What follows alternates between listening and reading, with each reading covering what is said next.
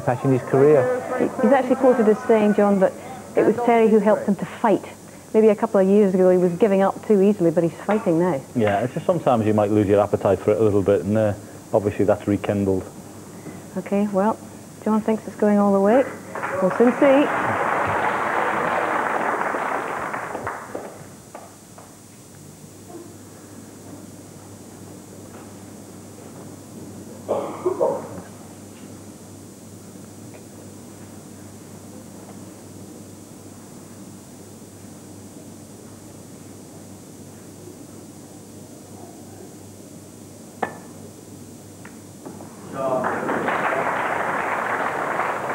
That was an interesting little exchange. What a good kiss on the yellow though. But Mark Williams let the referee Jan Verhaas have a look, he said, because it was such a thin snick, so that he would have known where to put the white back into the same position again. It was quite interesting, Clive.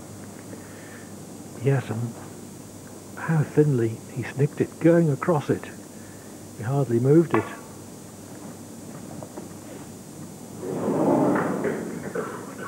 Foul and a miss. Mark Williams. Doherty's glancing escape fails. Referee Jan Verhaas replaces the cue ball under the proud gaze of his parents, who keep a snooker club in Rotterdam.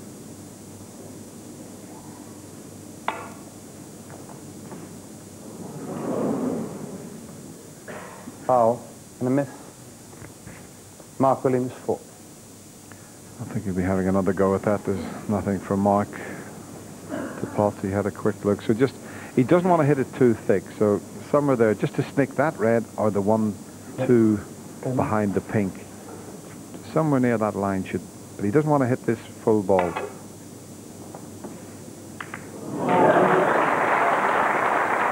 He hasn't followed the green, has he? No. Good escape.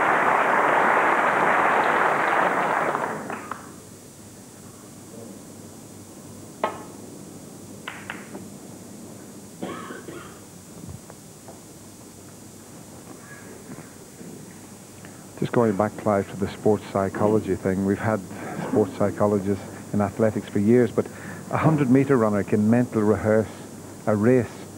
How do you mentally rehearse 17 days at the Crucible? Not easy. I think things can be done about mental attitude, the way you look at things.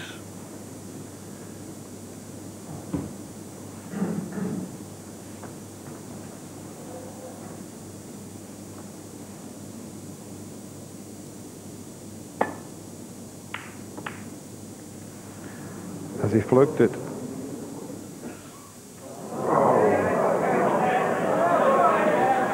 Well, it's an easy red. There's an easy green over the pocket, but be interesting to see where this cue ball finishes up here, because the red's so close to the pocket. I'm just wondering if he's going to take a chance and try and open the reds with it.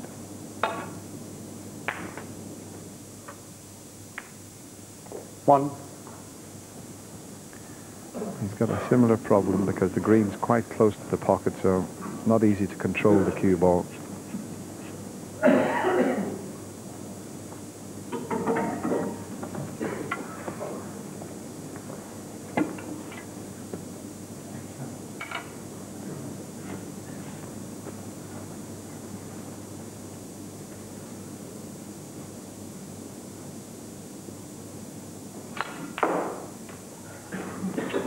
That was his problem, trying to get that white back up the table. It was very difficult. Look at the green, the blue and the brown to get in behind. Big target.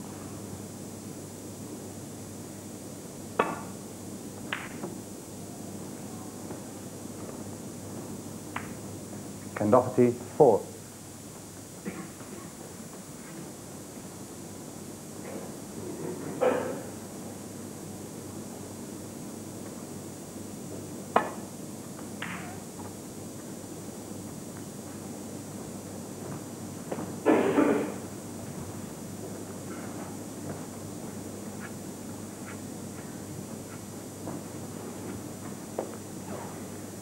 could hear a pin drop in the Crucible Theatre at the moment.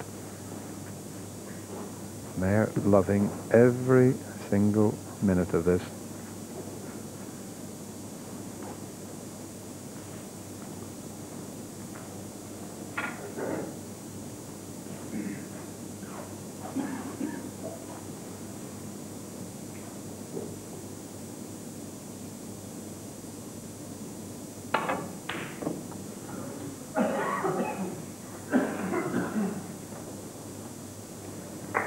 Avoided the black. That was the big thing.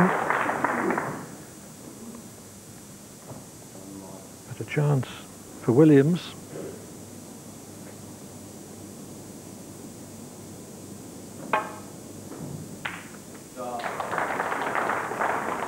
One.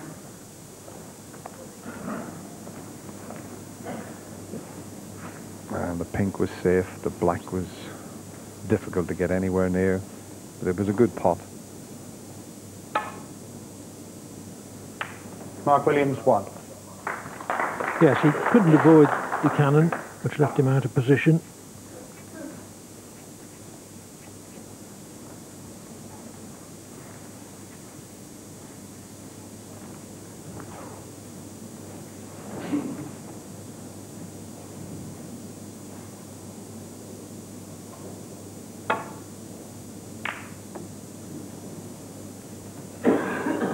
This looks good.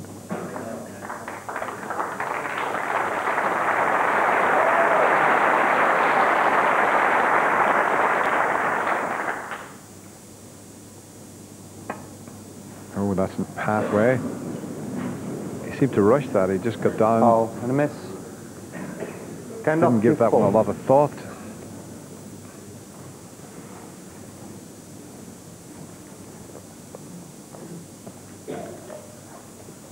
About a foot short. Yeah, he just wanted to nestle into them so he didn't disturb too much, but he did play it rather quickly.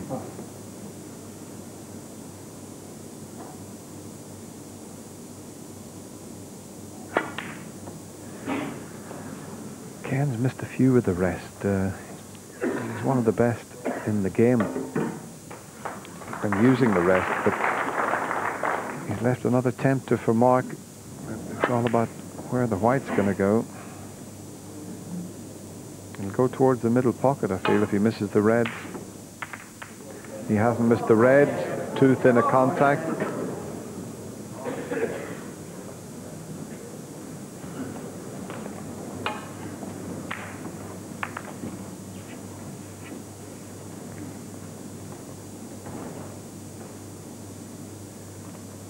But at first glance, he hasn't left a very good chance here, the way the colours are situated.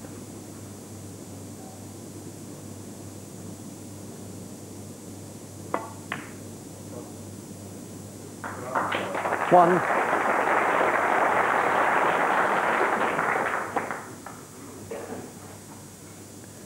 You could do with getting up onto the pink or black in a couple of shots' time.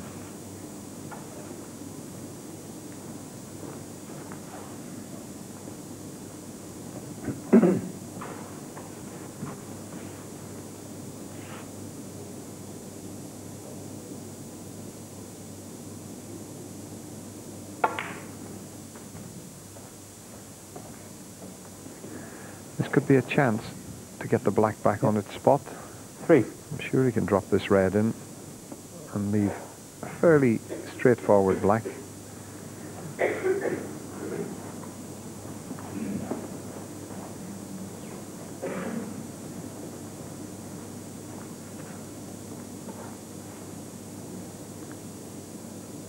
Anywhere near the circle, he wouldn't have to use the rest. 4.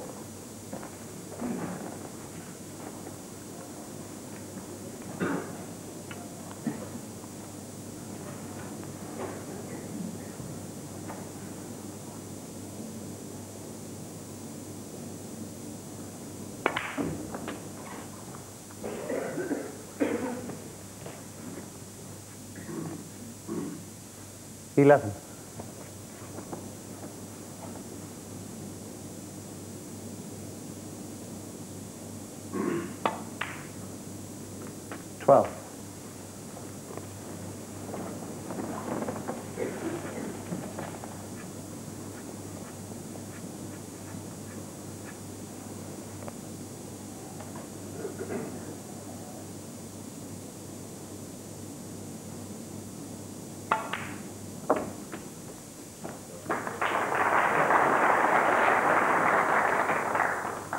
$19.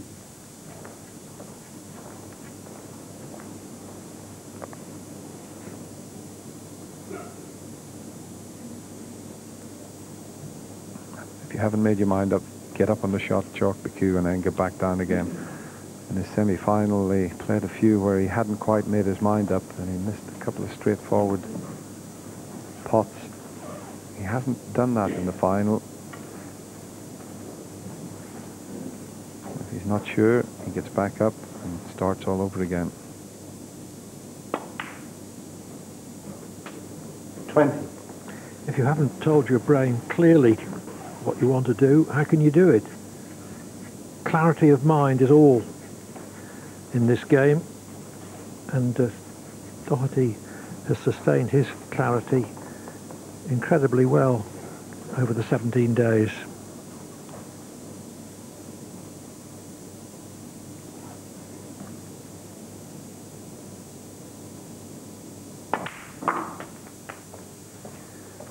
He's left himself a bit straight on this red. 27. He's just telling his friend there, he's a bit too straight on this. This is going to take a good shot.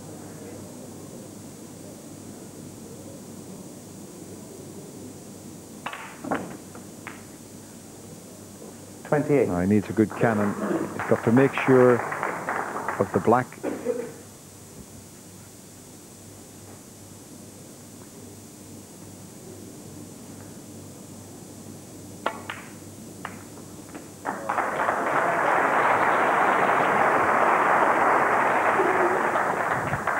$35.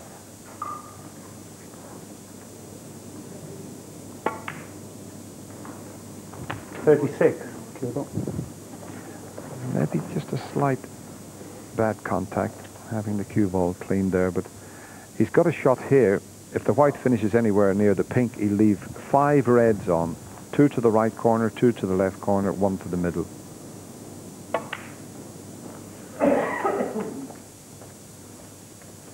Little stun shot has given him 43. a choice of 2 to the corner, but these are well placed. 44. A bad shot he's played there. That's a careless one. He's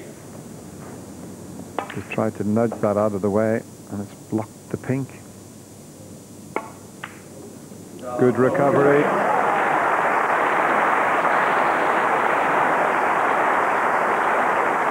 $51.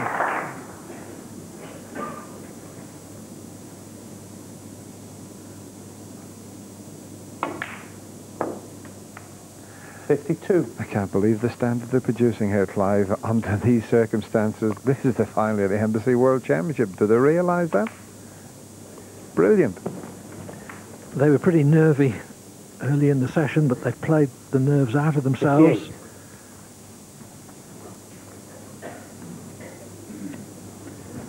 Just a red and a colour. Doherty has passed the post in this frame.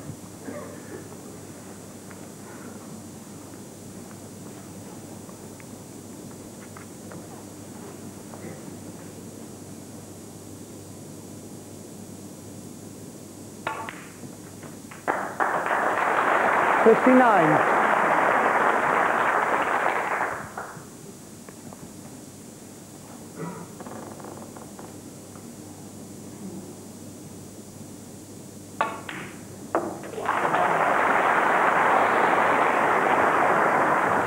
I'm just looking at the breaks. 65. It's been 12 each.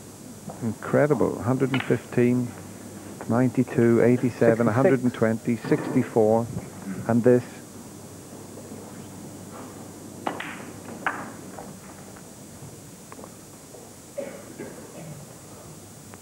$72. 73.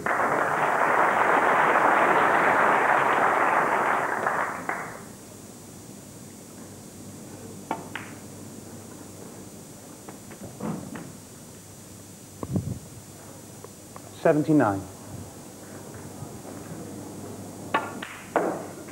80.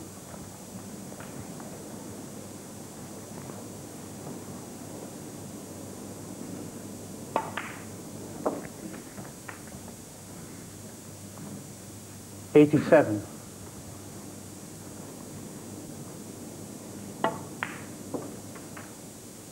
88.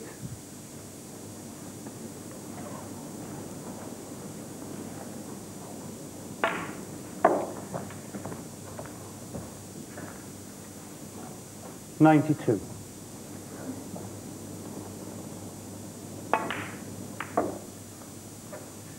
94. If Doherty were to win this title, no champion would have played more frames.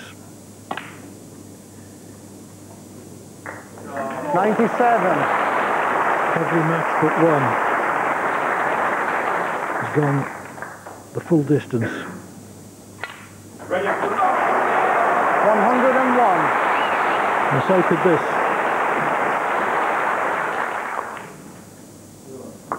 106.